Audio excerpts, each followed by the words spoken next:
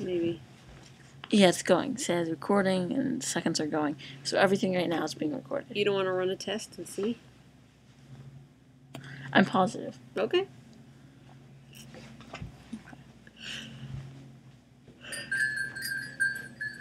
Can you edit out questions you like and don't like? Oh, there's only 4 questions. But there should be lengthy ones. I think you should interview Dad. Dad told me to interview you because you have like a more interesting family history. Okay, ask your questions. I doubt it. Okay. I think he just didn't want to sit in a chair. Okay. What is an important event in our family history? An important event is that my father decided that he wanted to leave Palestine. No, I guess it was Israel when he left. And because that brought him and his entire bloodline to the United States. What else would you like me to say? Like make it so like an important event is he moved here because to him it was the famous place, brought our entire bloodline, and he was very happy about it because blah blah blah. And like, I know. I'm feeling tired. Okay. just start from the beginning. From the beginning. From what is an important event in our family history, because I can edit all this part out, which I'm going to do. So, okay. After we get through one question, we can like take a break or pause the video or whatever. Doesn't matter. All this is being recorded right now, but I'm just going to delete it later. Okay. Okay. So, what is an important event in our family history? See, if you would have asked me these questions in the car, then I would have prepared my answers. But no, to do it live. Okay, so. Okay. Go again. What is an important event in our family history? Okay, an important event in our family history is the fact that my father decided that he wanted to live in America because he grew up in Palestine, fought in the wars of Israeli independence, and was very, very poor. And he decided that his life was going to be dramatically improved by living in America. And he used to say America, like 2 hands, the promised land.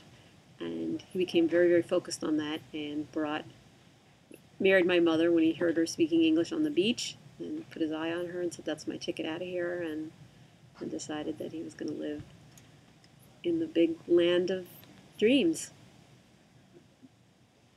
Where did our family come from originally? He was born in Palestine, but his family is from Yemen. On my mother's side, for many generations, they're from Yemen.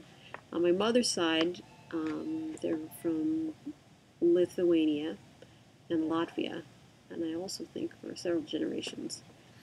On Daddy's side, or am I not talking about Daddy, just my side?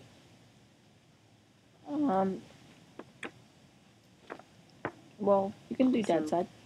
His mother's side came from Russia, and then his father's side came from Germany.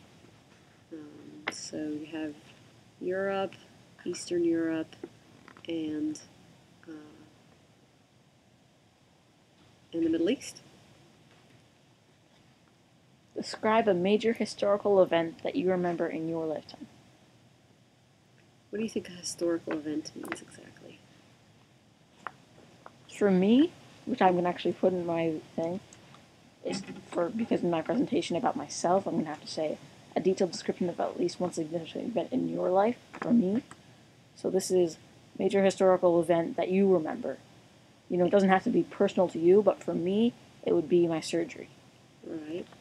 Well, for me, it would be my mother dying in a car accident in 1979, which is when I was 13. And she died within 15 minutes of the accident. She died almost instantly. So it was a very surprising, shocking event and put my life on a special course.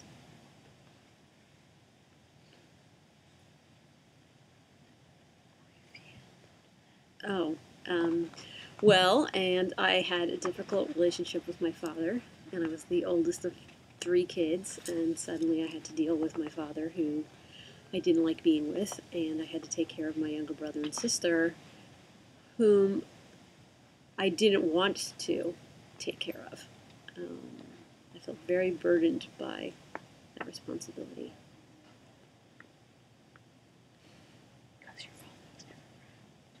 No, that's not why. Okay.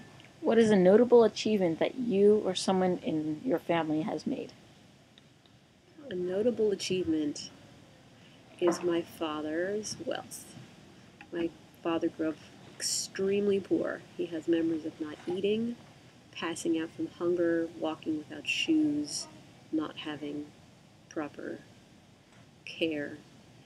And he came to this country with $200 in his pocket that he scrimped and saved.